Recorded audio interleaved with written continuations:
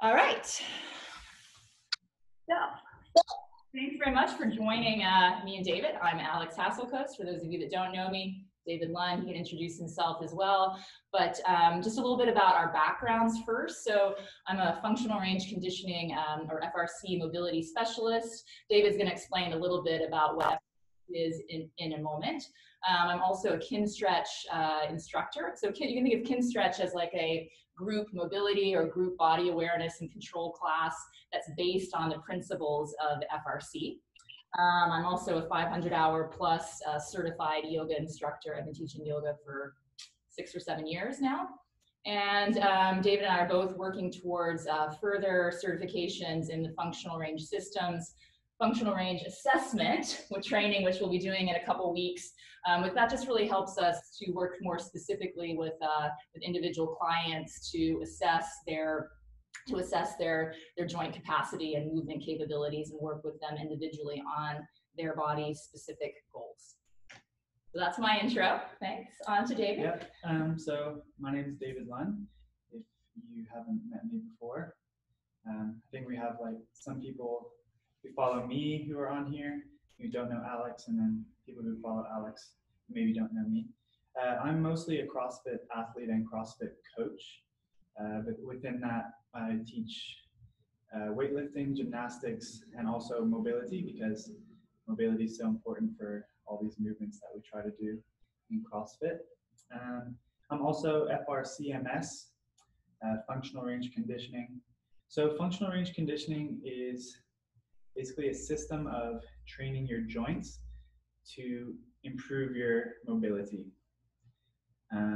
And then Alex is also Kinstretch certified. So have you talked about Yeah, I mentioned what Kinstretch is. Yeah, it's like a group mobility class, kind of like a mobility, or I often like to call it a body awareness and control class that's taught in a group setting. And at the end of our little discussion here, or both of us will lead parts of it through a Kinstretch-like class or a mobility class. Yeah, so Kinstretch is basically kind of like the class version of FRC. So it's just taking FRC stuff, applying it to a class setting. And so today, yeah, we're gonna talk for like 15-20 minutes. Hopefully just not to bore you. Yeah, but I'm trying to give you some of the theory behind it before we actually do the class, so that you can come away from today and start to develop your own mobility practice, rather than just coming today and doing something but not actually learning kind of why we're doing it. So Alex is gonna now go into what mobility is. Yeah, so again, if we talk about, what is mobility, I just want to make sure that we're kind of on the same page and defining that up front. I would say, and again, this is based on the functional range systems, kind of how they look at mobility, but mobility is just the amount of active and usable motion that you can control in any given joint. Okay, so again, let's unpack that a little bit. The keywords being active, usable, and control. Okay, so active, I'm talking about active range of motion versus a passive range of motion. So if I lay down on my back, I got my strap, and I use the strap to put myself into passive hip flexion. That's passive hip flexion. I'm not really creating that so much on my own. I'm using external forces to go into that. This would be more my active range of motion for that specific joint position. Okay, so we've got passive versus active. So mobility refers more to your ability, your active ability to get there yourself. And thus, because you're getting there yourself, it's more usable. Like you might have loads of passive range of motion, do, cool positions and poses, but they're not really usable, because in order for something to be usable, you have to have the strength there, and then you also have to have the neurological control in that position. So that's where the control comes in. Again, so if we think of mobility, it's active, so thus you can actually use the range of motion, and you have control over your body parts there in whatever joint position, multi-joint position that you're in. And so that kind of leads us a little bit to a definition that's often used in FRC, or like an equation of that mobility equals flexibility plus strength and control. Now, I don't want to bash on flexibility necessarily, or passive range of motion. I know that there's different types of flexibility. Think of mobility as more in the active flexibility range. So once again, if you have a passive range of motion, that's great, because that is actually a prerequisite for having mobility. If I you know, say I've got great, you know, passive shoulder flexion, someone can take my arm and put it overhead, that's great, because that gives me movement potential, movement capacity to passively be put in that position. And then I got to look at my active shoulder flexion, maybe it's only here, and then you start backfilling that gap with strength and control, and so that you're actually owning whatever passive range of motion that you have. So flexibility plus strength and control. So again, flexibility, the ability to be moved into a position. Mobility is more the ability to get there on your own with strength and control. What else do I want to say about mobility? You know, because passive range of motion doesn't necessarily mean that you can move there or that you can execute any strength, that your body has any control over that. And that those kind of gaps between passive and active range of motion, I think David is going to talk a little bit later about injury prevention and mitigation. Having those gaps in your ranges of motion really can set you up for injury. Because if you happen to get, you know, chronic injuries, you're constantly going into a passive range of motion or a flexibility position that your nervous system doesn't know how to control, generate force, it doesn't know how to be safe there. And also just, you know, preparing your body. We do very specific exercises, but you might step off the curb. If you've never, you know, trained your ankle in any specific ranges of motion, that can be an acute injury that occurs between having a big gap in passive and active ranges of motion. I mean, that's kind of all I had to say about what mobility is. You can think of it kind of like mobility is let's try to think, like an external display of the internal capability of your joints. Okay, it's like an expression of how you can move your joints actively.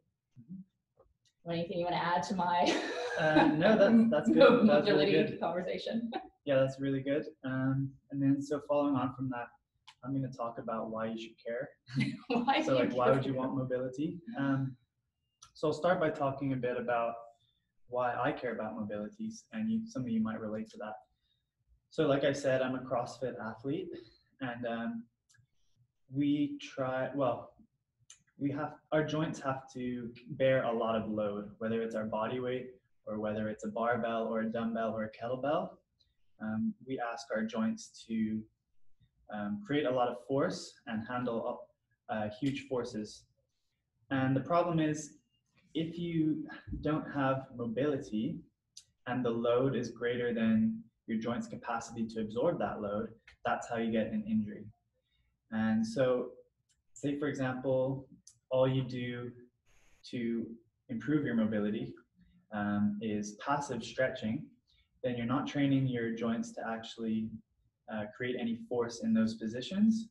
And so when you're forced into that position, say when you're doing a muscle up or maybe a back squat, and you go into that range of motion, then the tissues aren't able to then support that load, and then that's how you can end up getting an injury. So from a performance perspective as a CrossFitter, it's going to help me avoid injury, but it also helps me lift more and control those ranges better. So whereas sometimes, like before I started really training mobility, I would find sometimes with some of my lifts, I would kind of like try to almost bounce out of the bottom, and I'd feel very unstable. Like now I have a lot more control in those positions, and a lot more stability as well. Apart from just pure performance aspect of it, mobility is really important just for general health. So some of you might not be athletes. Some of you might just be human beings. Just human. Please, sorry, extraterrestrial. Sorry to be there. Might just be a human being. Well, what I meant to say was like mobility is important for all human beings, whether you're an athlete or not. So yeah, if we don't move our joints, then they can become very stiff. And also you need to move your joints to actually get nutrients into the cartilage and the ligaments and around that joint and that tissue. And so every day that you don't use your joint in a certain position, your body's going to start like not preserving the tissues necessary to get into that position. And that can lead nicely on to Alex is now going to talk to you about controlled articular rotations, and also a little bit about her yoga background. Okay. Yeah. So I think Dave and I work really well together because while he's from, more of like the CrossFit and strength and maybe trying to make sure that ranges of motion are adequate for lifts or various, exercise movements that you do. So my perspective is a little bit more which I alluded to at the beginning, where I come from more of a yoga background where largely the focus is on passive flexibility. Although, I was lucky enough to have a yoga instructor who was very well versed in anatomy and always taught us how to be strong in the yoga postures. But that still doesn't mean yoga is largely finding kind of gravity, the floor, ways to manipulate your body into certain, or using other limbs to manipulate your body into certain positions, positions that you probably don't have active control of. So my background a little bit kind of comes in more for myself. I had all these crazy passive ranges of motion, but then massive, huge gaps, very humbling between what I could kind of force my body into versus what I could actively control. So that's how I got into functional range conditioning training and into that. And I've seen, even though I still do some of those crazy postures, although not as much as I used to, I see like amazing differences in just thinking about being strong in those positions. How much can I actively put myself into them before I go into the pose, instead of just trying to like yank everything around and do whatever. I'm not trying to bash yoga. It's just a different perspective. And I'm often working a lot to strengthen because my passive is here, active is here. So a lot of techniques to be strong in the passive ranges of motion that I have. So that's my background, kind of, and where the perspective I come in from FRC. And like David was saying, like joints need to move. So the synovial joints, they need to get nutrients in, they need to get waste products out. And it is like the use it or lose it principle. It's not like, oh, when I was a kid, I used to be able to do wheel pose. And, it's not just because you're old. Sorry, you can't necessarily always use that as an excuse. But a lot of it is you're just not putting your joints, you're not in those positions any longer. And your body wants to conserve energy. It's not going to preserve ranges that you don't use or that you rarely use.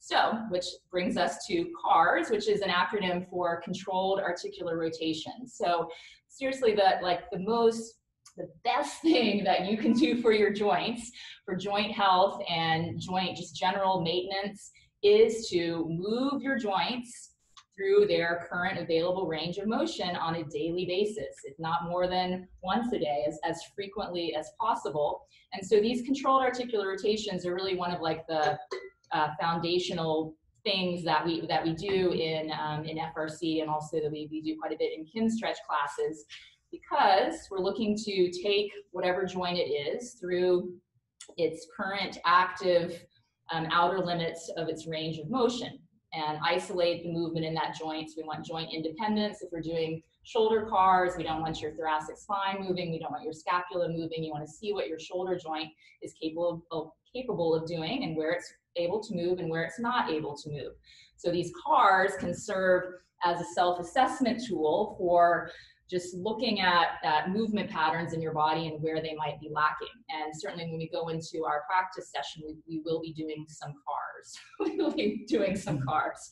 And so when you're doing CARS frequently, because you're moving the joint through its full available range of motion, pain-free and compensation-free, the joint capsule itself is full of mechanoreceptors which relay like multi-directional information to your nervous system, so you know where that body part is in space. And this is very essential information for the nervous system. So if I'm doing my shoulder CAR, which we'll be doing earlier, I'm really trying to come into shoulder adduction, coming up into shoulder flexion, maxing out that, internally rotating, going back around, and so on and so forth. So I'm uploading all of this information to my nervous system about how my shoulder joint can move, where it can go, where it can't. And other thing about CARS is really the rotary component, the rotational component is essential for joints, is the fundamental movement of the joints in the body, with the exception of the spine, which is flexion. And for the bigger joints, like the ball and socket joints, like the hip and shoulder, the kind of the fundamental base movement there is internal rotation. And we'll talk maybe a little bit about this when we do some CARS or capsule CARS in our practice, but the amount of rotational ability, like you have, say, the hip joint, the femur head here, and the acetabulum, if there's not much rotational capability there, there's not much workspace. And you can also think of workspace in the joint, again, as kind of a movement potential. If workspace is limited in that joint, meaning there's not much rotation, then that's going to impact linear movements as well. So the good thing, and in FRC, we prioritize rotational training over linear training. And there's not, I mean, I think in most fitness stuff, there's not a whole lot of emphasis on actually training rotation. We do a lot of linear movements. And you know, here we're looking to really make sure that the joint can rotate well and that you're strong in rotation positions, and really training rotation then translates into strength in rotation, obviously, but also gives you gains in linear movements as well. I know I'm like talking fast. Anything missing there in cars and rotational training? Not that I and we'll can practice think of. some cars. A lot of you are on that have done cars in classes with me or online before. So. I just wanted to add about mobility and flexibility. Mobility is more permanent because you have the strength. So you actually have like built muscle and tendons and fascia to like, yeah, and you've made that connection with the nervous system to go into those ranges, and your body feels a lot safer there. So a lot of times our bodies or our nervous system will prevent you going into certain ranges to prevent injury. So if you actually add that mobility rather than just flexibility, then you'll find you probably might not need to warm up as much when you're trying to do certain movements. That range will be much more easily accessible, and as long as you keep doing your mobility training, you'll be able to keep it more easily, I would say. Yeah, definitely. Because sometimes if like people are like, oh gosh, my hip flexors are so tight, so I just need to stretch, and you aren't getting any progress in your hip flexors feeling better or less tight or whatever you want to call it, or not getting much range there. It could be that, like David said, you need to teach your nervous system that you can be strong there, because often weak muscles feel tight because it's a self-protection. It's your body is trying to protect itself. So I'm not talking about doing like big lifts on your hip flexors, but just, you know, we do a lot of isometric work, which you'll see in the sample Kinstretch class. Isometrics are great because they help overcome the stretch reflex, which is what David said. When you go into a position, you're like, oh, I can't move there. That's your nervous system saying it doesn't feel safe there. So isometrics help you slightly overcome that. Isometrics are really safe because you're creating the tension. You're not using external load. It's a good way to build strength and connection there in these positions. Yeah, so I think the last thing we were going to talk about before starting our actual practice was, apart from CARS, some other sort of acronyms. There's lots of acronyms in FRC. Yeah. Or they're not so much specific exercises, they're more like concepts, because you can apply them to any joint and any sort position, of movement. Yeah. So some of you may have heard of PAILS and RAILS before. PAILS stands for Progressive Angular Isometric Loading, and RAILS is the same except for Regressive Angular Isometric Loading. So it's an isometric contraction, which means you're contracting the muscle, but there's no movement. So say, for example, when I'm like pushing my hands together, my chest is contracting, but nothing's moving, so it's isometric. The progressive angle is that all that means is that's the side of the joint that's stretching or lengthening. So when you're doing a PAILS contraction, you're contracting what's stretching. The RAILS, or the regressive angle, that just refers to the opposite side that is shortening. So a RAILS contraction is contracting the side of the joint that is shortening, and it's the opposite of the PAILS side. So you can use this example. Okay, typical hamstring stretch. So here, if Alex was to do a PAILS contraction, she would be engaging what's lengthening, so that would be the glutes and hamstrings, sort of that side of the joint. Yeah. And then a RAILS contraction would be contracting on her hip flexors on the opposite side. So why do we do these? PAILS and RAILS, we use those to improve our flexibility. So as we were saying, mobility is flexibility plus strength and control. You do need that flexibility first. If you don't have a passive range of motion, then you can't then make it active. So why does PAILS and RAILS work? Well, first of all, you need to actually passively stretch for like at least 2 minutes for your nervous system to kind of wake up and pay attention. Yeah, that stretch reflex to override that initial stretch reflex. Yeah, and then we do the pails to send a signal to your nervous system and let it know that you can produce force in that end range. And then often you'll find after you've done your pails contraction, it'll then let you go a little bit further. Then we do the rails contraction to try and add that strength and control to that range. So when we're doing pails and rails, and we will do some in our practice, so you passively stretch, try and relax as much as possible for at least 2 minutes. And then you can do as many sets of pails and rails as you like, but normally anything more than 3 is kind of hard. But they can be intense. It is strength training for your joints. Remember that. Is it just like some silly like little joint circles and move around? This is and then normally you do maybe 15-20 second pails effort straight into maybe 10-15 second rails effort. And then it's important that you again stretch passively to allow your nervous system to get accustomed to this new range of motion. One more thing I want to talk about with pails and rails is irradiation. And that's also relevant to pretty much everything that we do in mobility training. Irradiation is basically when you contract one muscle, it starts to recruit the muscles next to it. And also the more muscles that you contract at one time, the more force that you can produce. So when we're doing our pails and rails, you want to create tension in the rest of your body. Almost imagine you're doing like a heavy back squat or deadlift. Yes, this is right, that prep before.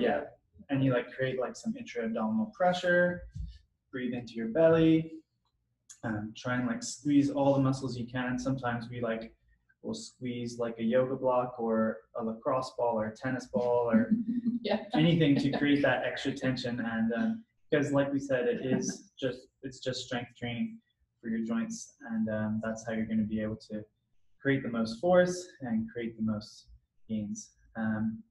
So once you say you have the flexibility that you want, you have the passive range of motion and you want to make that active, you want to start doing some end range control training. So a couple of examples of that would be a passive range hold, where you take the joint to its passive range, and you try and hold it and then slowly let go. Another example would be a lift off. So you're like almost in your end range.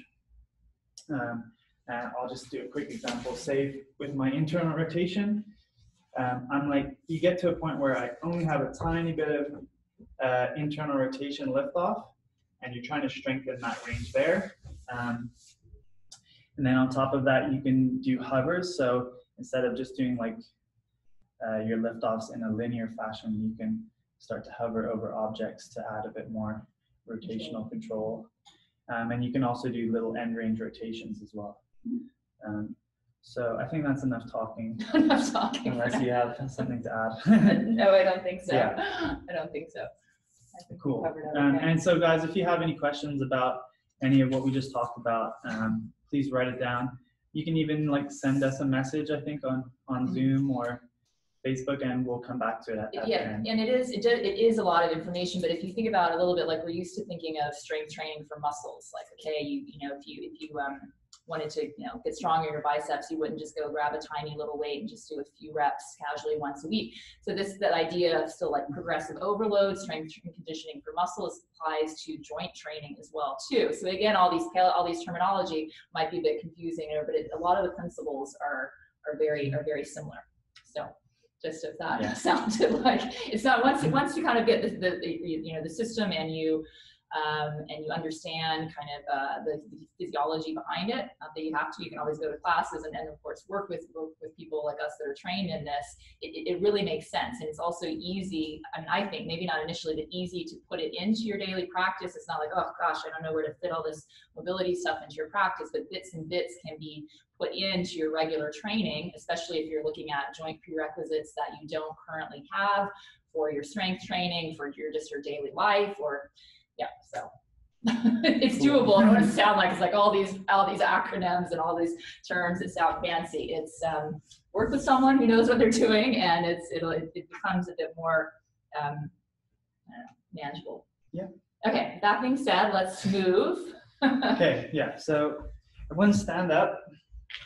Let's just adjust some of these camera angles here.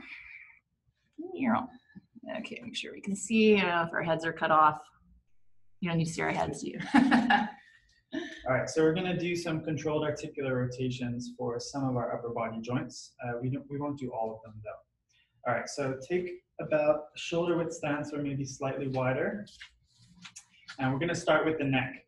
So I want you to imagine from below your neck down, your body is a statue, and create about 30% tension in the rest of your body. So you can just squeeze your fists about 30%, squeeze your glutes, squeeze your quads. All right, now start by tucking your chin to your chest.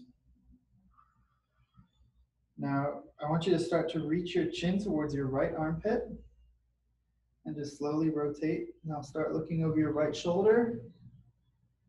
Now drop your ear to your back pocket, start to look up.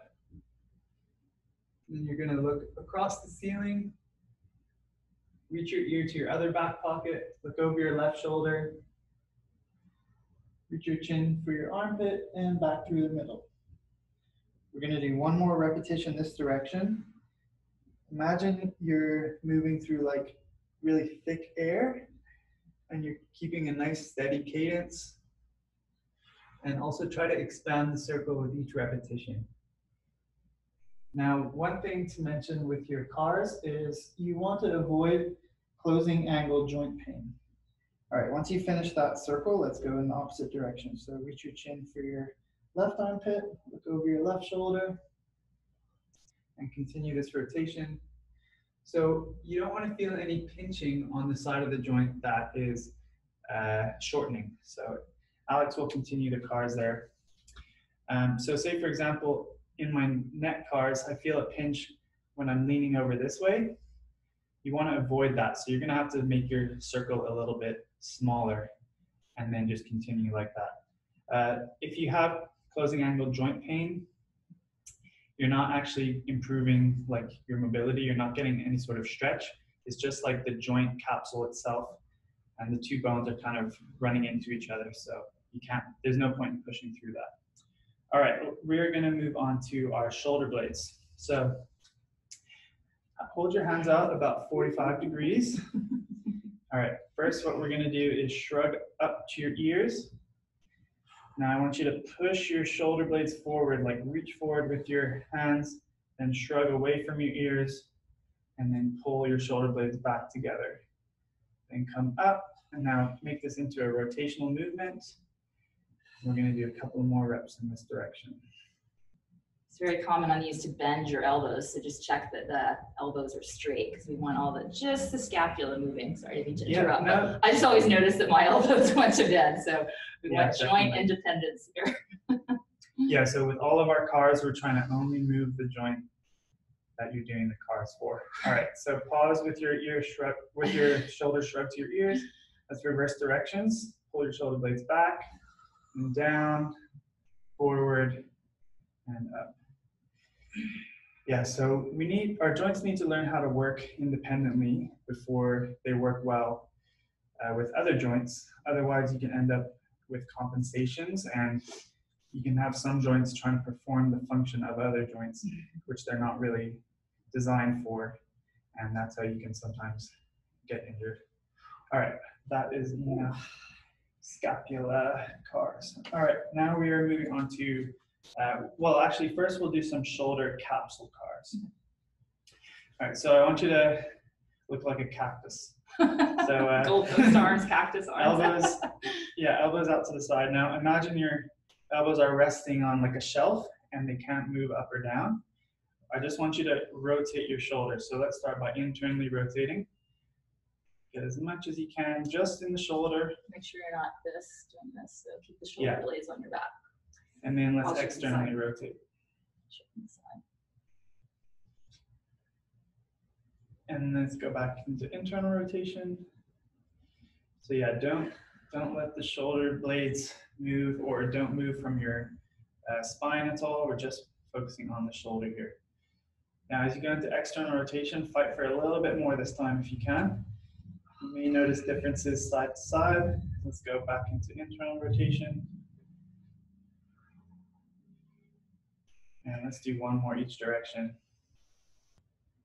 So if you're noticing like you don't have that much rotational movement in your shoulders doing these, then you might find you have limitations in your shoulder in general. So you might find you struggle with flexion or extension because rotation is like the fundamental Yeah, movement. like we were talking about a little bit with the workspace might be lacking in the joint.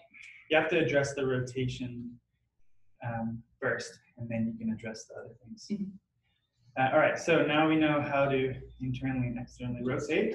We are going to do, well. Yeah, no, I'm just saying, I'm just saying in general with people, like you don't, like with the rotation, because like, for example, the shoulder has just like massive range of motion. It's not that you just should be able to rotate there and shoulder abduction 90 degrees, but all around there should be rotation. The humerus should be able to rotate there in the glenoid fossa. I mean, there just should be rotation. So, okay, no, just should be rotation. That's all. I don't think this is like the only movement. Yeah, no, it's one of many movements. So, okay. Yeah, no, good point. Okay. All right, so let's do a shoulder car. So the entire shoulder car. Yeah. All right, so kneeling position. Okay. Yeah, so you don't hit each other. All right, so let's do our right arm. You can maybe take your left arm to your rib cage so that you notice if you're moving your spine at all during this movement. All right, so externally rotate. So turn your bicep forward. Now we're gonna start by adducting. So bring your arm across. Try and like reach your bicep for your chin, then come into flexion.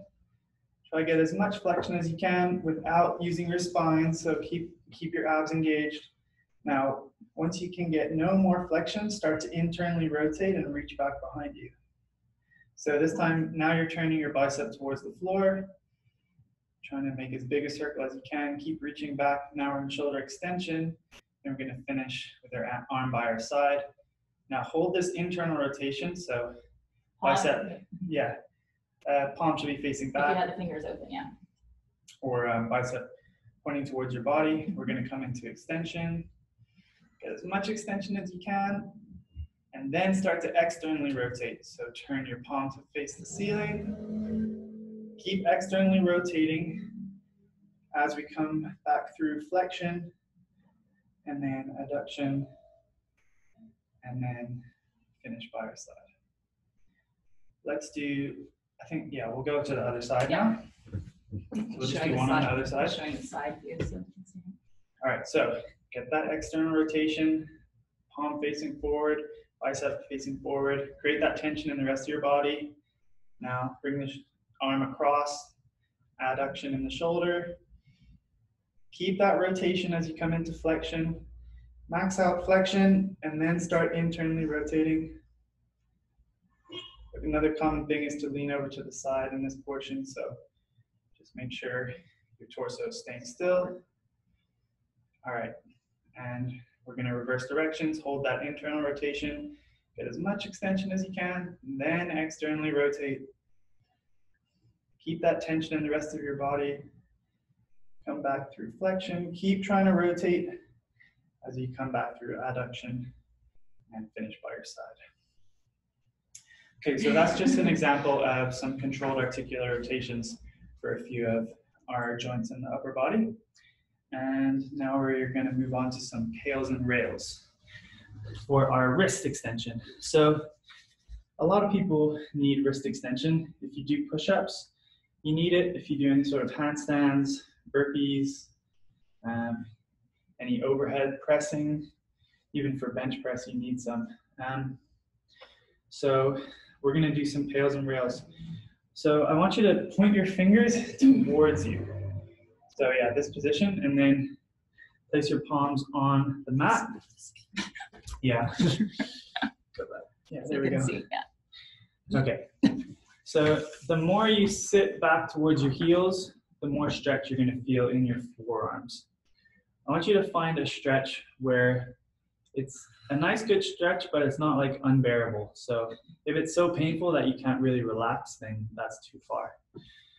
Now, when we're doing these passive stretches, we want to try and relax as much as we can, slow our breathing down. So it's kind of the opposite of irradiation. It's like anti-irradiation. I don't know. Yeah, just big full breaths in, just to calm the nervous system down in the stretch, so that you can get it. Yeah. more in the kind of let you in a bit more into the position. Yeah. And we're just going to hold this for another minute or so. Going for the full 2 minutes. Yeah, this is the more relaxing part of the class. And just where, we're not just pulling 2 minutes out of our butt. That's what current. So a lot of the FRC system is based on current scientific research. So, which basically shows for for stretching to get kind of this override the stretch reflex, at least 2 minutes is needed. So that's why kind of the 2 minutes is used as a general kind of benchmark for sitting in a passive stretch. If you do want to get some more longer term benefit out of it, you want to go beyond the stretch reflex and then start training more actively that range that you might have opened up. Yeah. I was just trying to talk there as well to make the time go by. Okay. Yeah. Okay. Now when I'm doing tails and rails, I'll normally watch something on YouTube or something. All right, so now our pails in this position is going to be pushing through our palm and our fingers also. So you're engaging this side that we're stretching. Then the rails, you're going to squeeze the opposite side. So squeeze behind your wrist, trying to pull yourself even deeper into that stretch. All right, so take a deep breath. Create some intra-abdominal pressure. So basically squeeze your abs, pack the breath in your stomach. Now about 20% effort. We're going to start easily, and then we're going to increase the intensity. Start pushing through your palm and also your fingers at the same time. All right, now gradually start to increase that effort. So come up to maybe 40% effort. And let's go to 60%. Now create tension in the rest of your body. So maybe kick your feet into the floor. Contract your chest muscles, contract your abs. All right, hold at 80% effort. Push, push, push. Like you could dent the floor. 3, 2, 1. Switch to rails. All right, trying to pull yourself deeper into this stretch. By contracting kind of the muscles in the forearms. Now we're trying at the front of the wrist joint, trying to actively pull yourself. Yeah. And 3, 2, 1. Okay, relax everything. Slow your breathing back down. You might be able to go a little bit further now into this wrist extension. Should we do one more set? Maybe after time, no. Okay. Unless you really want to. No. We'll do one. All right, just give you an idea of tails and rails in that position. So that was one set of tails and rails, and we could have gone on to do another set or two of that, as long as you're not feeling any pain. Mm-hmm. Yeah, you always want to listen to your body when you're doing this stuff. Like stretching itself can be kind of painful, but it's like a stretching sensation. Anything that feels sketchy or anything that feels like pinchy or even like nervy type of pain, you want to avoid that. All right, so now we've done some tails and rails. I think we'll just go on to spinal segmentation. Okay, yeah. So I just want to say something. Can I just say something really quick about the tails and rails? So just until you get the, you mentioned this before, but the wrist is a pretty easy one to kind of get the overall strategy of that. The tails contraction is trying to, I think of tails as push. You're trying to push yourself out of that joint position. And like you're saying, rails is trying to actively pull yourself deeper into the position. So you're using the tissue on either side of the joint, which we also showed in that hip flex or the hamstring stretch position as well too. So again, like when you come deeper into wrist extension, you're not trying to do it just by leaning your torso back, but like squeezing all the stuff in your forearms to actively pull yourself into deeper wrist extension. So, and that's just one example. You can do tails in any joint position, rails, whatever it is you're trying to work on. Okay, that's all I want to say. Because sometimes it's a little bit, what are we doing here and why? And it can be hard to like feel that rails contraction, especially when you're first starting. Yeah. And then you guys should just do a test on yourself to see how much wrist extension you actively own.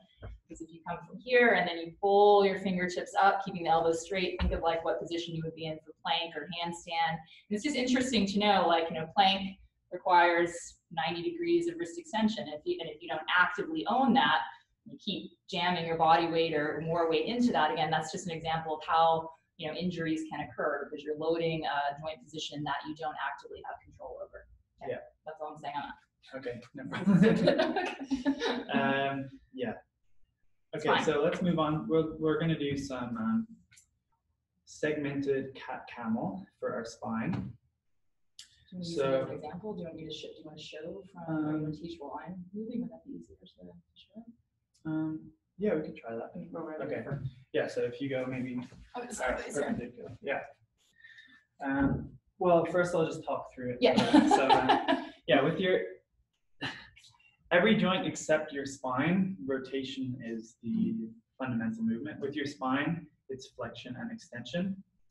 And our spine is kind of designed so that each vertebrae or each segment takes a little bit of the load when we go into flexion or extension. What can often happen is you get like quite a significant maybe section of your spine that doesn't have much movement, and then there'll be kind of like a hinge point on either side, and that point ends up taking more flexion or more force than it's really supposed to, because it's trying to compensate for those other sections. So spinal segmentation,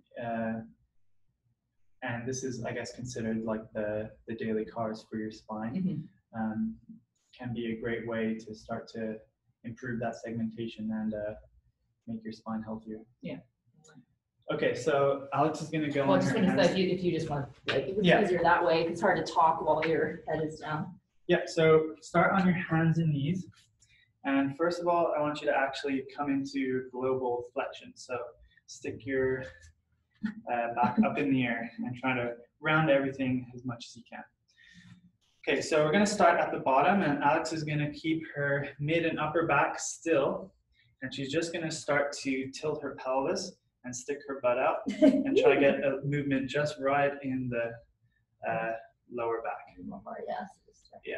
And then we're going to make our way slowly up. So we'll make our way through the low back, come through the middle, and then upper, and then look up, and then trying to get as much global extension as possible. All right, now we're going to keep, again, mid and lower back still, and just, mid and upper back still, and just start to tuck the tailbone back under, come back into flexion in the lumbar spine, and then like a chain reaction is making your way up. And then, so it's similar, like maybe from a yoga background, you guys probably know cat-cows. It's like you end up in the similar positions, but you're trying to move like vertebra by vertebra, basically, like David mentioned, And we'll do one more rep this direction. So again, try and just tilt the tailbone as best you can. And you're not going to get a huge amount of movement from each vertebrae. It's going to be just a tiny amount of movement from each one that contributes to the entire movement. All right, and then make your way back, tuck the tailbone under, really try and feel each segment going one at a time, or even if you could do like low, middle, and upper, that's a good start. Yeah, and sometimes it's hard to feel where you're actually moving or not. Yeah. And we'll pause here and we'll try one rep in the opposite direction. So Alex is gonna keep her lower mid back still, start by looking up, then start to extend the upper back. This direction. Yeah, and then make her way through the middle. Nice job. And lower back, good. All right, keep the lower and middle back still. Tuck the chin, and then start to flex the upper back. Nice job. And make your way all the way back down to the tailbone. And now you can relax. So what I say, body control and awareness. That's why we move slow, so you can try to have control over your joints. Again, because like they were saying, the spine in particular, think of like the spine is one thing. It's not one thing. It's multiple joints, and each of those joints need to have some movement capability. Because I suffered personally from a very big hinge point, right? Where the thoracic spine meets the lumbar spine. I've worked a lot to be able to get more movement back into the lumbar vertebra, and I had a lot of back pain, which possibly, you know, I don't know for sure, was from just having that pinch point there and having no mobility, very limited mobility in the lumbar vertebra. Yeah, and then from like maybe a CrossFit perspective, if you have good segmentation in your spine, it's probably inevitable that your spine is going to be forced into a position outside of neutral. So we're always trying to maintain neutral spine when we're doing deadlifts, squats, cleans, whatever. But you know, when we're going for that PR, or maybe when we're tired, it's inevitable that we sometimes come into flexion, or maybe we extend. And if you have good segmentation, then hopefully your spine will be able to manage that load and be more resilient and resistant to injury. Yeah, perfect. Okay, now Alex is going to take over. Oh, we're going to bear sit. I just want to say, we do, those of you that are on, there's some people on Instagram Live, I think that has like a hard cutoff for 60 minutes. So if you, when you're probably going to go over 60 minutes. So if you want to rejoin on Facebook Live or Zoom, that information is in my profile. All right, so let's talk a little bit about some hips. And I wanted to start with some hip cars. Okay, so there's quite a few different base positions that we can do hip cars in. And I think for purposes of this, let's come into a sideline position. So, okay, I'm gonna lie here. So you're gonna lie on your left side, or you don't have to do them, David, if you want, or you could show quadruped. So a nice relaxing position here on your side. You're gonna have your right hip stacked over your left hip. If you have a pillow or a yoga block, you could use that underneath your head. I'm just gonna rest my head on my left arm. And so knees directly in front of the hips, got the legs at like a 90-degree angle. And this is opposite arm, just press that hand down on the floor to create a little bit of tension. And they're gonna lift that right leg up a bit. I'm gonna pull into hip flexion. So I'm gonna pull my right knee towards my right arm. Okay, make sure you can see here, right knee towards my right arm. Make sure you're not rounding your spine, because again, with cars, we want only the joint of interest moving. And then we're gonna open up, this is called hip abduction, like a frog position. Make sure you're not leaning back through the pelvis, hips stay relatively stacked. From here, internally rotate the hip, my thigh will turn kind of forward and in, the right foot will move back behind me a bit. And make sure you're not arching here into the low back. You're gonna control that right leg as it moves back and down. And let's go one more time this direction. So this is hip flexion, bringing the knee in towards the right arm, open up into hip abduction. Squeeze that right outer hip to maximize this distance between the knees. And then internally rotate from here. Use the right glute to extend the hip a bit. Control that right leg through space. Okay, and once we get the knees over on top of each other, let's go in reverse. So come into hip extension. We often cheat hip extension with lumbar spine. So make sure you're not extending or arching into the low back. Really feel that right glute working for you here. It's not a huge movement. And then drive the right knee up with external rotation here. And then pull the right knee towards the right arm, finishing up in hip flexion. Let's go one more time this direction. Okay, so again, don't arch into the low back. Use the glute on the right side. Externally rotate here, right knee comes up, right ankle kind of sweeps underneath, back to this froggy shape, and then pull the right knee towards the right arm. Good. All right, and rest. And let's switch to the other side. You should feel your hips getting warm, even with just a couple of circular movements like that. Pretty intense. Okay. Yeah, you can do, yeah, David can show different variations. Sideline's kind of nice, you're kind of relaxed, but I still want some good work here. Okay, so left hip stacked on top of the right hip. I'm gonna lift that left leg up a bit. Pull the left knee in towards the left arm. So feel the muscles here on the front of the hip flexors working. And then outer hip, come into hip abduction. I'm gonna kick you, internally rotate. Control your left leg in space. Lower down, one more time this way. Pull into hip flexion, don't make it be a spine thing. Hip abduction, maximize the distance between the knees, and then internally rotate. Left foot will move behind slightly. Squeeze that left glute to control the left hip. And once we're back at the starting spot, we're gonna go in reverse. Work that left glute, hip extension, don't go into the low back, externally rotate, left knee drives high. Pull, pull, pull, left knee towards left arm. Last one. Okay, so it's our controlled articular rotations for the hip from a sideline position. Many different ways of doing these. Okay, last little bit here. Good. And relax. Okay, now this position here, hip abduction, we're going to create that from a seated position. Okay, so you're going to have a seat, take the legs apart, and it's not the most like flattering position. It's called bear sit. I don't know, I've never really seen a bear sit like this, but I mean, maybe they do. Maybe they do. So we're coming into some amount of hip flexion here, hip abduction.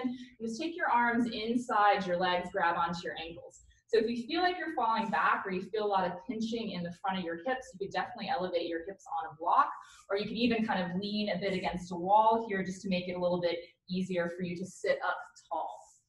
Okay, and since we're, we've got some time, I'm gonna do one round of pails and rails in this position again, just so we did pails and rails in wrist extension. This is also a very good position to kind of understand what pails and rails is doing. So as David had said, pails is you're engaging the muscles or tissue that are lengthening or that are on stretch. So I'm guessing everyone can feel their adductor muscles, inner thighs, that's what's on stretch. So when we come into the pails contraction, you're gonna think about closing your legs up, or your arms are gonna be in the way blocking that movement. So it's like you're gonna be fighting with your body parts. Legs that wanna close in, arms are pushing out to prevent that movement. For the rails contractions, the kind of the muscles tissue that are contracted or shortened here is more the outer hip tissue. So with the rails contraction, you're going to actively try to push your legs, try to widen your legs even further apart.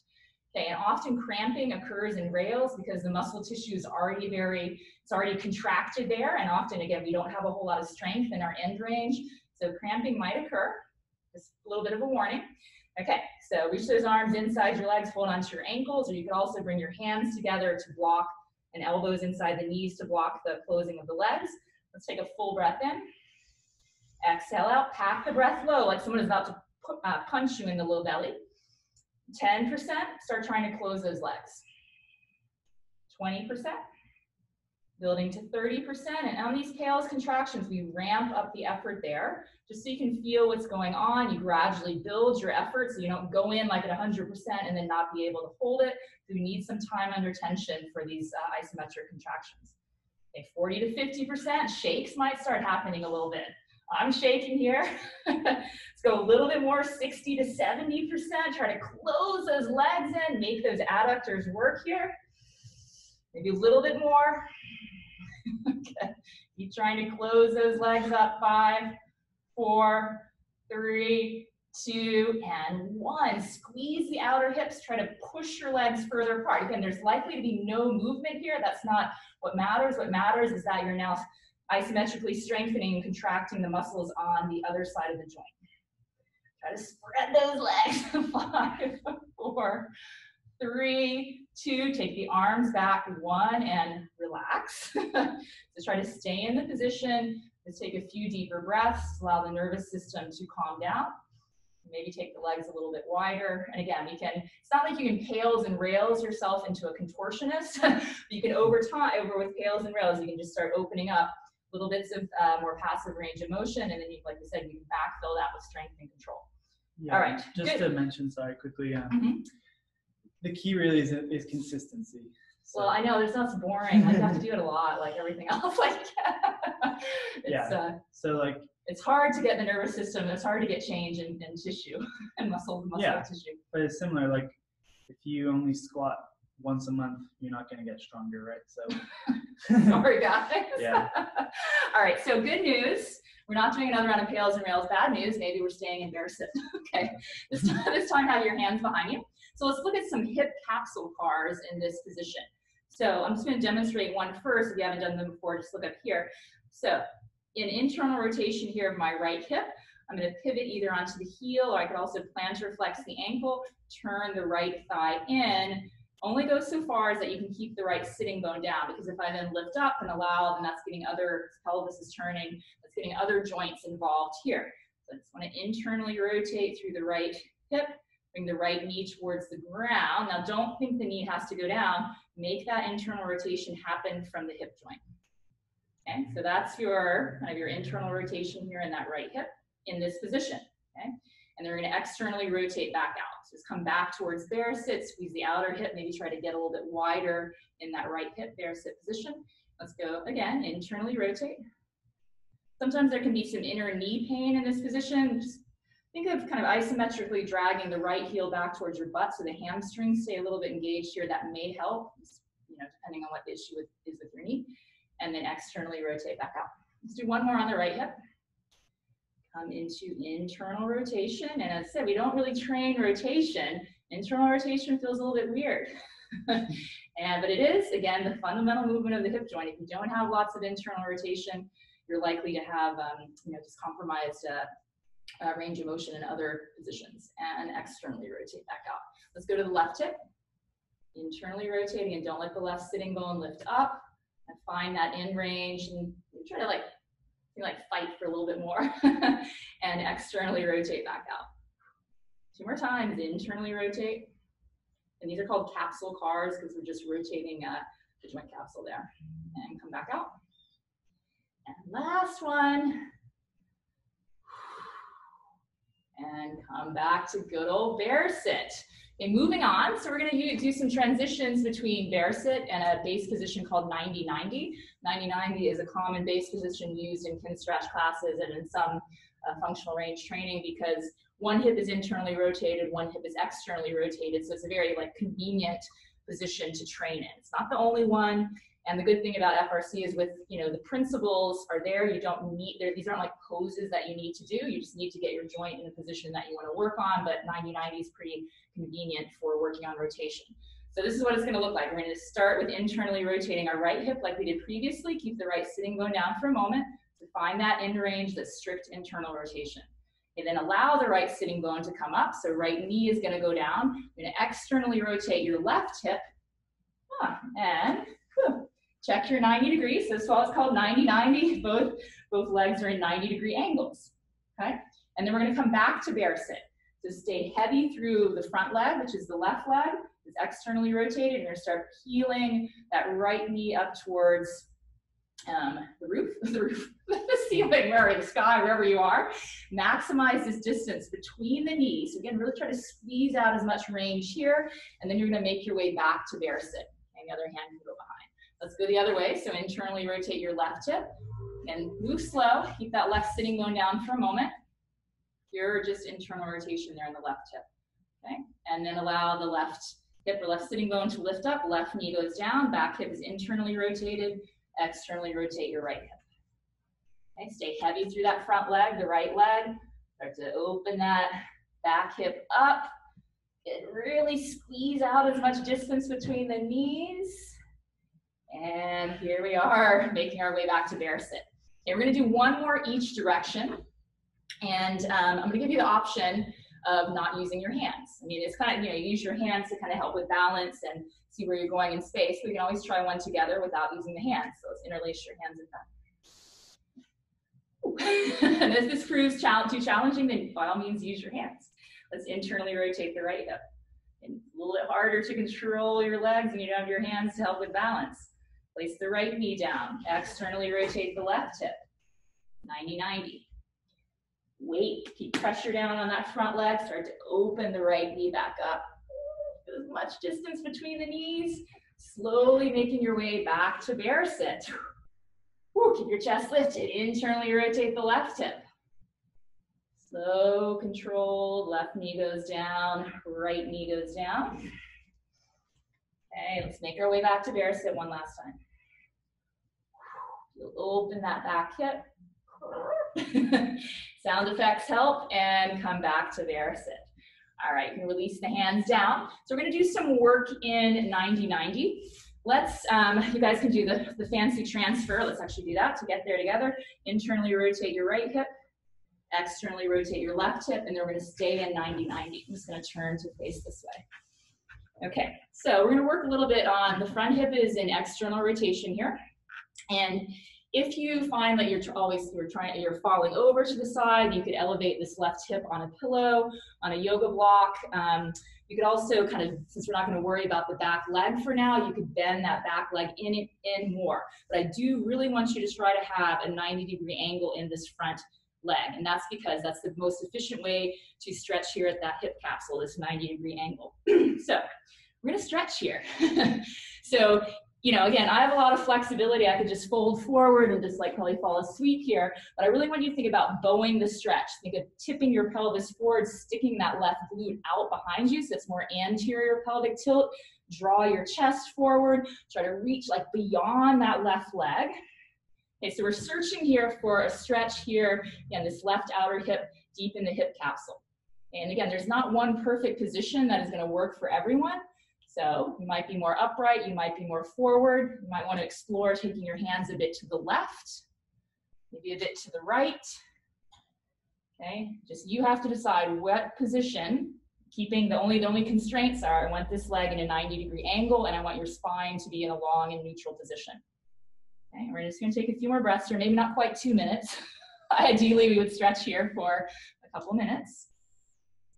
Just smooth, steady, even breaths in, slow and full breaths out.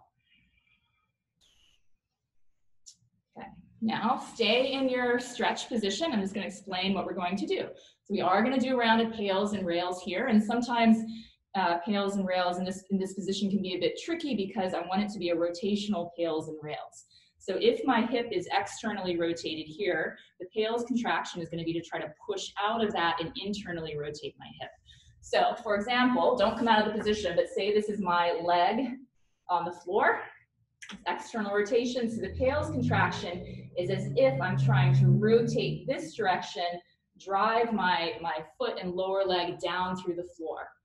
Okay, so you're going to start to get really heavy underneath that front ankle. Again, isometrics, nothing's going to move. Okay, let's give it a go. Okay, so let's stay in your passive stretch position. Take a full breath in. Exhale out, pack the breath low, 10 to 20%. Imagine there's a scale underneath this left ankle. You're gradually increasing the weight down in that scale. Okay, so you think like 10 pounds, 20 pounds, or 10%, 20%, 30%. So you're trying to rotate out of this position. 40 to 50%. Again, think about, like David mentioned on the other pails and rails, get the upper body involved. You can push your hands down into the floor, push down into the back leg. You want to co-contract elsewhere to bring more strength to this outer hip. And so if someone tried to come pick your ankle off the ground, there's no way, because you're trying to drive down, turn down into the ground. Let's hold it there. 5, 4, 3, 2, and 1. Now try to get even heavier in the knee, try to actively externally rotate even more, maybe even pull yourself deeper into flexion. So now we're trying to actively turn the hip out for the rails contraction. So that imaginary scale underneath your left ankle, you're trying to take weight off of that. Okay, good. 5, 4, 3, 2, and 1. And just relax here and breathe. Then you might find that you can get a little bit deeper into the stretch, or maybe just have a bit more comfort in this stretch position. Okay. And like David said, if I was really working with a client or a class or really focusing on hip external rotation, we would do at least one more round of pails and rails. But for purposes of this, we're going to do something even more fun than pails and rails. It's called a passive range hold. Okay, so you're going to slide onto your left forearm. Okay, and you can still kind of stay in this, I want the 90-degree angle still in that front leg, right leg, just be kind of relaxed in another position. So like we mentioned, there's often a big gap between passive and active ranges of motion. So you're gonna see one of my big gaps right now. So what I'm gonna do is I'm gonna reach underneath my left ankle with my right hand. I'm gonna keep the left knee heavy. I'm going to come into passive external rotation. Now, I don't expect you to look like this. And if like that ankle is just like not getting off the floor, you might have to even slide further out. Okay. All right. So, or I don't know, have someone else come help you lift it up. All right. I'm just kidding. So again, even if you just get that ankle up a little bit, you might be here. That's your passive range because you're using that right arm to help pull you into a range of motion. Now let's see how much strength that you have in that range of motion. Okay, so try to keep the knee at 90 degrees. Make sure this left knee does not lift off the ground or left thigh. Okay, so in this passive range position, I want you to take a full breath in, exhale out, start to create some tension and imagine that you could already lift your left ankle away from your right hand. And then you're gonna slowly let go of the support with the right hand. Try not to let the ankle drop. Make sure the left thigh is staying down. Hold there. 3, 2, 1, re-grab the ankle. reset to passive range. This was what I was talking about, how humbling, ridiculous passive range, and passive range of motion is not so nice. I mean, it just, you know, it's useless in some ways. Let's do that 2 more times. Take a full breath in, exhale out. Start squeezing everywhere. Slowly let go of that left ankle. I like to take my opposite hand to the knee so it doesn't jump up. 3, 2, 1. One last time. These are so fun. Okay, reset. Take a breath in. So create some tension, because again, if you were doing a big lift, if you were totally relaxed, nothing would happen. You just lose the leg here. All right, so create some tension, slowly let go, fight to hold that ankle up. This time we're going to slowly lower down for 5, 4, so control the eccentric, 3, I'm screaming, 2, and 1. Okay.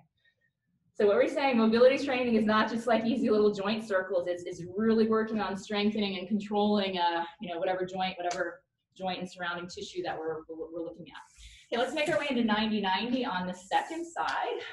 So we could do the cool little transfer if you want. So let's lift up the right knee, come back to bear sit.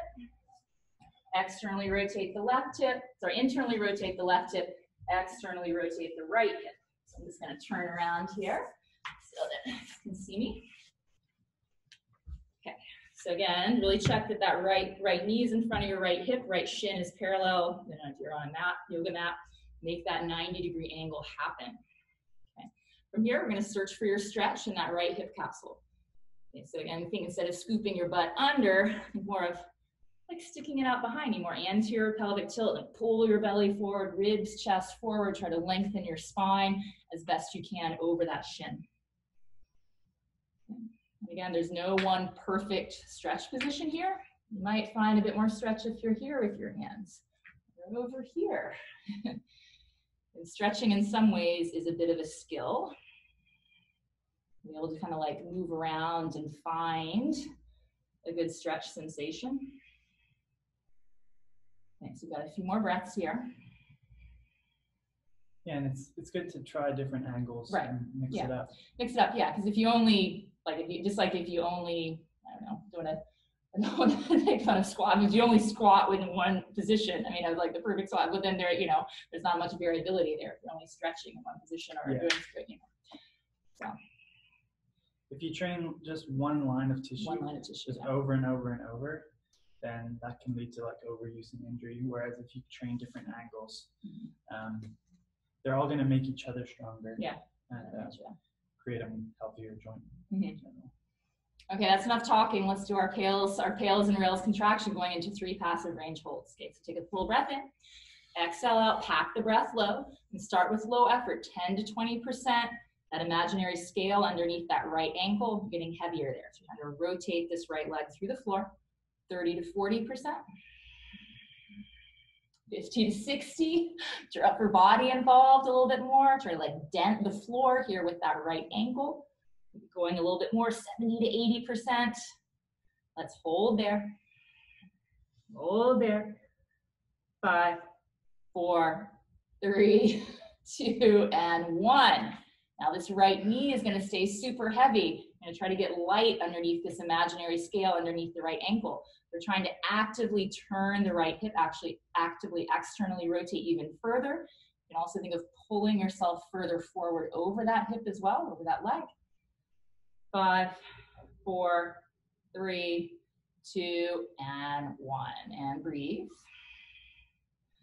Sure you breathe here. You're just gonna slide out onto that right forearm. Back a little bit here. Okay, so let's go for those passive range holds. So you're gonna reach underneath the ankle with your left hand. Pull yourself into a passive external rotation. And again, there might not be much lift off, that's fine. Okay, and we're gonna take a breath in, always like breathe and exhale, kind of hold, start tensing, pack the breath down, slowly let go of that ankle. Try not to let the height of the ankle drop. 3, 2, and 1. We grab the ankle, always reset back to your passive range. Like I have a huge gap there. If I want to close that gap, I need to always try to reset to where my passive range ends. Okay, full breath in, exhale out, slowly let go. Don't let the ankle drop, turn that hip out. 3, 2, 1, last time. This is what I only do for like 3 reps, like a 3-rep max.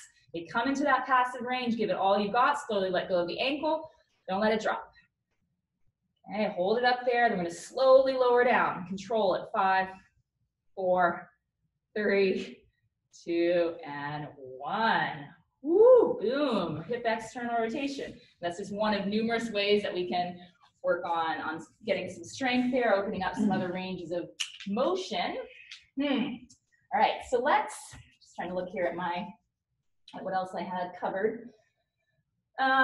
Let's leave kind of hip rotation stuff just in the interest of time. Let's move to some hip flexion work. Okay, so let's lay down, I'm gonna lay down on your back really quick, and let's just come into a standard hamstring stretch here. Okay, so let's keep the left leg long, lift your right leg up, and use your hands here to help the stretch. Okay, so again, supported stretch or passive stretch. If you don't want to keep your left leg long, you could also bend the knee here. Make sure your spine stays neutral, so don't pull that right leg in and then lift your butt up and round your back. Okay, looking for pure hip flexion here. So I just want to do a quick round of pails and rails here, then I want to show you some other end range training stuff called hovers that we can do for straight leg hip flexion. Okay. So again, a lot of people are just stretching here. A lot of people are like, oh, my hamstrings are all so tight. Everyone wants to stretch hamstrings. Again, it might be more of an issue of not having the hip flexor strength to own this hip flexion position. Okay. It's just different ways of looking at why certain joint positions aren't working for people. Okay, so let's take a full breath in and exhale out. Pack the breath down. Start 10 to 20% trying to push the right leg away from you. You can also think about trying to bend the right knee all isometrically. We're trying to get those hamstrings fired up. Also should feel your glute firing up as if you're trying to push the right leg back down to the floor. Let's go a little bit higher, 20 to 30, 40 to 50, building up. There might be some shaking going on. 60 to 70. Give it kind of a max safest effort here. Drive that leg away from you. Don't break your arms though. 5, 4, 3, 2, and 1. Now use the muscles on the front of the hip flexors. Try to actively pull that right leg closer to your face. You'd even take your hands to your right thigh to give your right leg something to push into. Okay, hip flexors, make them work here. Teach them that they can be strong when they're in this shortened position. 5, 4, 3, 2, 1. Regrab the leg and just stretch. Okay. And like David mentioned before, a lot of passive stretching, if you're not making a lot of gains, they're really this active, this teaching the nervous system that on both sides of the joint you can create force. Really effective and efficient way of opening up ranges of motion as opposed to just passive stretching. So let's just switch to the left leg real quick. And so find that passive range of motion. Just keep your spine neutral.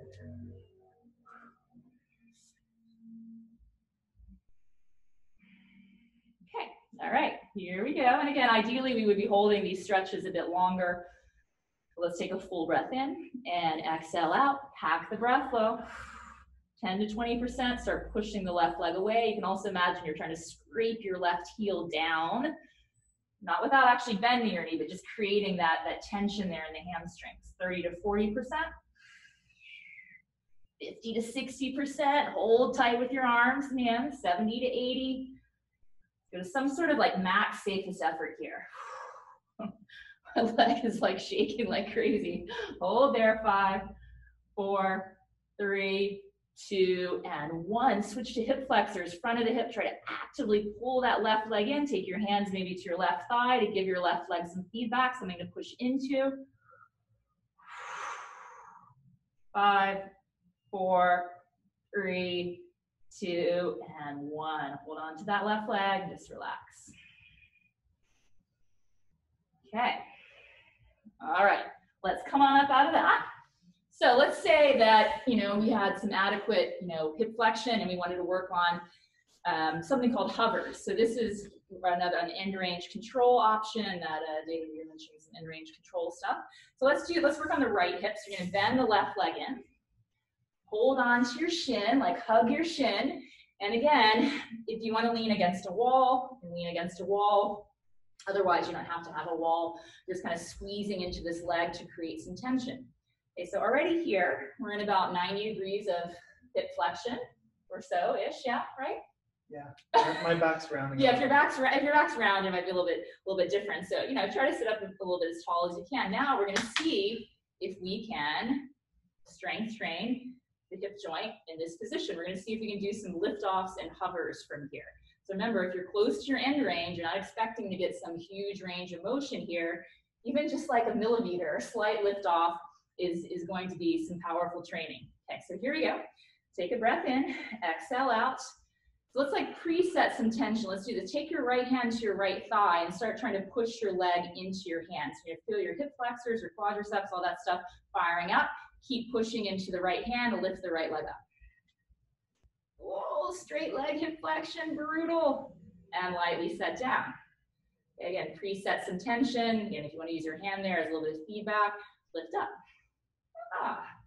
And set down. If you find this super easy, then you can always like pack this, a deeper compression angle there. It's going to be harder to lift up. Let's do one more. Lift up. And lower back down. So now if we wanted to help get more and more complicated training for the nervous system and hip flexion, we could do something called a hover. So you would imagine there's a small object to the outside of your right shin. You're going to lift up and go over that imaginary object to a little bit of a different range and lower down. And we lift back up, come back to the midline, and set back down. Let's just do one more. Just let me give you guys a sample of some of these training techniques. Hopefully that's scaring you away. Set down and lift up. Slowly come back to the midline and set down. Okay, straight leg hip flexion, hard. Okay, so jump switch legs. Do you want to show like end range? Oh yeah. Oh, okay. You can get mad at David for this one. So end range rotation. This is another one too that you could show from here. All right. So you got to lift that right leg back up, and you got to keep it there. And lift up. Imagine there's something the size of a tennis ball, and you're tracing that with your right big toe. Again, you're actively controlling at your end range of motion. Let's go in reverse. Like squeeze that leg, make a funny face, last circle, and lower down. Okay, and you might need strong hip flexors. Most people, a lot of people. Okay, let's switch legs. Okay. The good thing is you train, in these end range positions, in these, somewhat weird positions, and all of that just feeds back into your movements, whether you're squatting, you're running, you're cycling. Okay, so let's just do a few regular lift offs from here. So again, squeeze that right leg, create some tension, preload the left hip flexors and quad, lift up, and set down. And again, if you're not able to lift off, you can also lean back more to create more of an angle. But what I don't want you to do is think of using your low back. Okay, so try to keep the upper body like a statue. You want all the work here in the hip flexors. Set down. Do it one more time, lift up. Light as a feather, set down. Going to some hovers. Lift up. Take the left leg a bit out to the side. Control it as it lowers down. Okay, lift up. Get as high as you can. Come back to the midline and set down. Just one more of these. Lift up. Transfer out to the left side and set down. Lift up. Come back to the middle and reluctantly set down. Okay, rest for a moment here. We'll do a few end range rotations. Okay. All right, and let's lift up. Take a few little circles here. Go opposite way. Oh, good, good. And go ahead and lower down. Good. Hip flexor strengthening. So should we allow a little time now for, we could just go on and on with other different, that's just a little sample how some rotational training, some linear training for hip flexion might look. I mean, again, there's so many different ways to train this stuff in so many different setups. So just a little idea of what some of the movements might look like. Yeah, and you can think of it just like your other strength training. So say, for example, when you're learning to squat, you start with an air squat.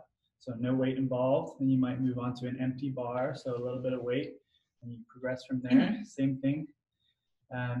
You can just use your body weight to start with these, and then once you get stronger and stronger, you can start adding Yeah, and then for like more for- complex movements, like sometimes we'll do like movement patterns from one position, you know, coming into another and going around, and that kind of gets a bit fancy, but you have to kind of own the prerequisites to get into these positions first before you just start trying to do them. So we'll do very, very specific training for certain joints, certain movements, ranges of motion, yeah.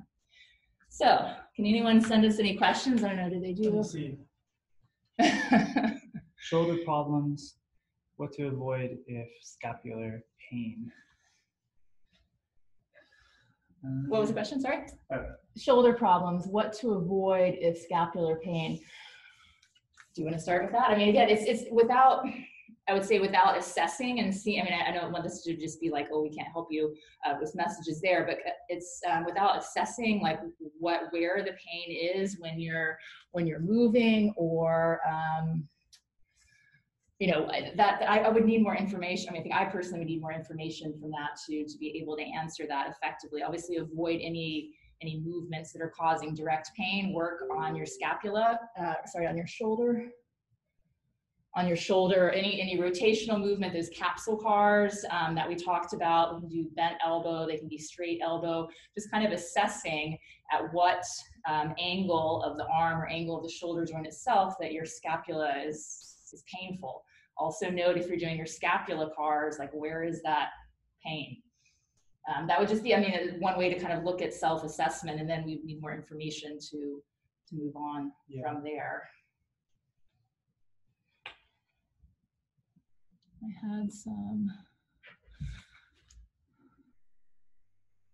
had some tingling, and your ankles going numb in 90-90 liftoff. Is this in this position here? The lift off there, from there, or the pails and rails? It could be, I mean, it could be just, I mean, the ankle, especially if what often people do in the rails contraction, I'm not sure exactly what point. Sorry, the pails and rails, okay. So in the pails contraction, again, if you're kind of increasing the weight down into the ankle is gonna get heavy. Just make sure that the force is initiating from the hip. Might be one thing. Also, I mean, you're engaging the ankle, so there might be some kind of nerve stuff going on there that can make it start to be numb. In the rails contraction, a lot of people will try to, instead of externally rotating the hip, they'll do kind of more funky things with their ankle. They'll kind of like sickle the ankle in. So I don't know if potentially you could have been doing that and putting more of the tension in the ankle joint instead of trying to really get most of the work in the hip. I know the ankle will want to do funny stuff, but you gotta really kind of put all of the work into the hip. That's possibly what could have happened. And if you're like new to these movements, and, like your body isn't accustomed. Your nervous system is probably like, what is going on? And we like our pails and rails contractions were going for a pretty long time. Yeah. So again, a lot of the stuff can be quite intense if you're new to it. So like start off a bit easier maybe, and maybe don't go as intense or for as long maybe when you're first starting. Yeah. Let me see, what's our comment here? Okay, trying to catch up. Okay, cool. Was there any other questions that came up on yours? No.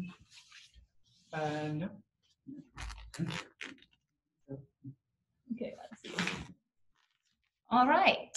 Any other questions here for Zoom folks? Oh, should you still practice these movements with slight injuries? Oh boy. I would say always avoid pain. So say when you're doing like your cars or something, you can do your cars in a pain-free range. Yeah. So I don't know, if you have an injury where you have pain in shoulder flexion, or like end range shoulder flexion, you can just do like a smaller circle where you don't feel that pain. And then same thing, if you're doing like a pails and rails contraction, maybe the tissues can handle like a 20% effort pails, but if you start going 30-40%, then it starts hurting. So just keep it to like that low level contraction. Yeah, I mean, again, that's just a little depends on the injury, but yes. So I mean, cars, again, just moving around, because if you injure a joint, obviously there's some severe cases where you just might need to like stop the joint from moving. But again, if you're over time, if you're going to get the tissue to start healing and laying back so that your, for example, your ankle joint knows it's an ankle joint, you're not going to end up with like a stiff joint.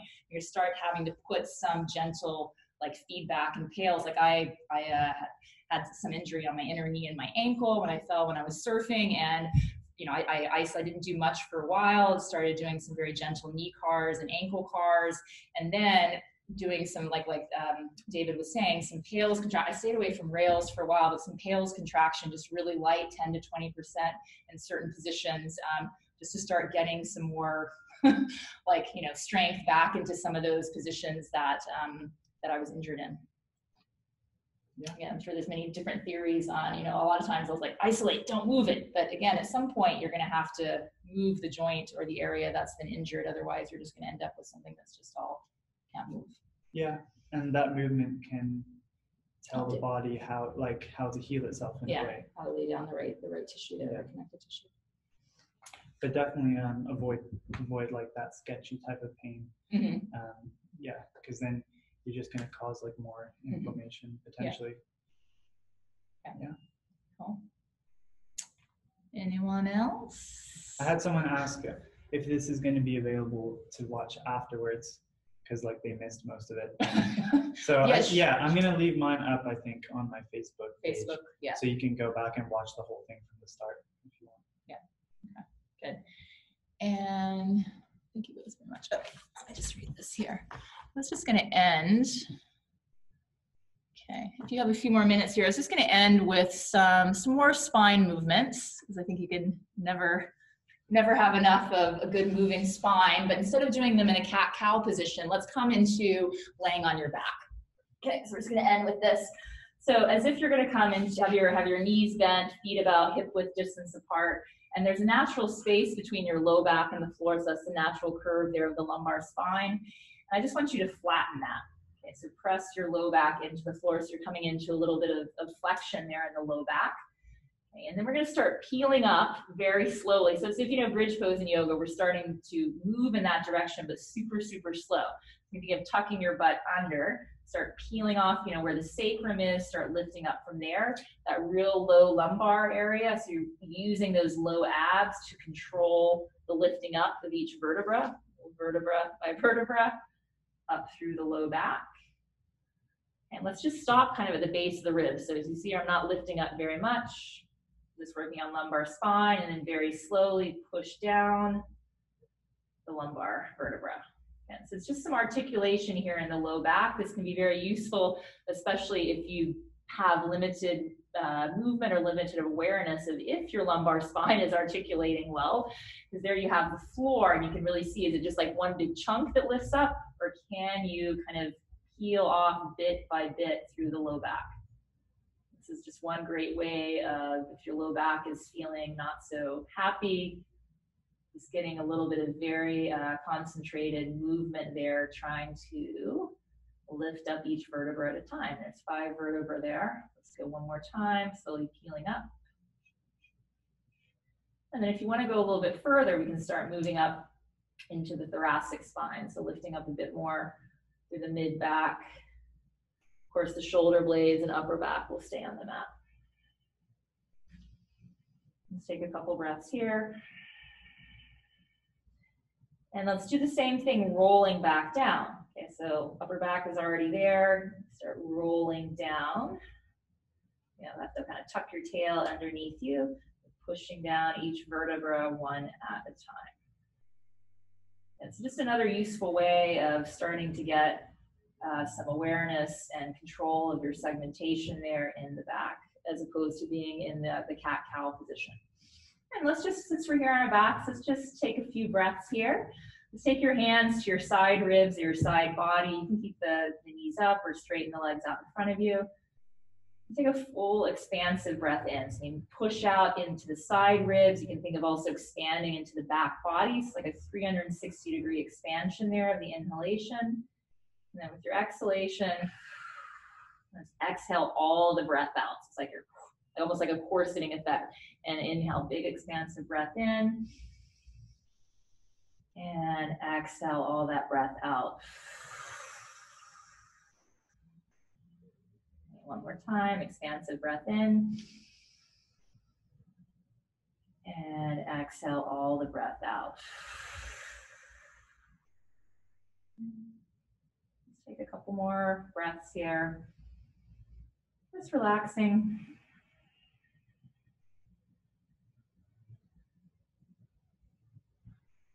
Okay, and of course, if you can stay longer, you can keep laying here if time permits. Otherwise, we should probably call it. Okay, all right, so make your way back up. All right, so again, thanks very much for joining us. There's probably like a lot of information there, so you can feel free certainly to message me. I'm sure David feels the same. If there are any questions that you have, either on message us on Facebook or whatever else, Instagram, whatever other ways you have to get a hold of us. And I don't know, do you have any programs coming up that you want to talk about with any mobility training, or unsure with the virus stuff about what will be open and when and what will be on offer?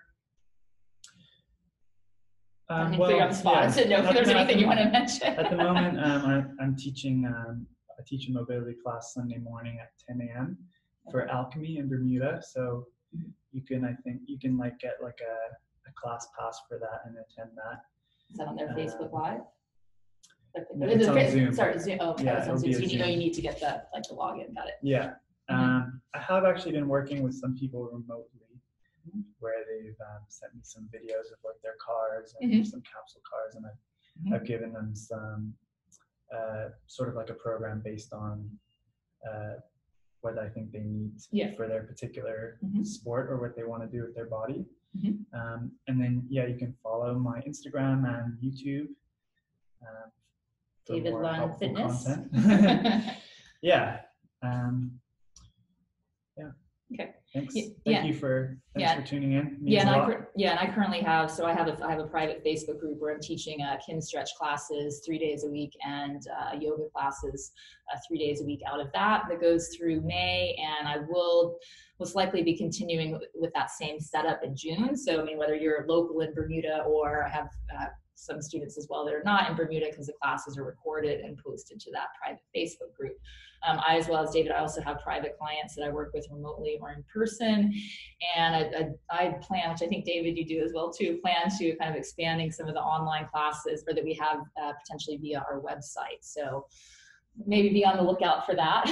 I know both of us have talked about it a lot, whether we actually get our butts in gear and create some other online training stuff. I know I definitely would like to do that.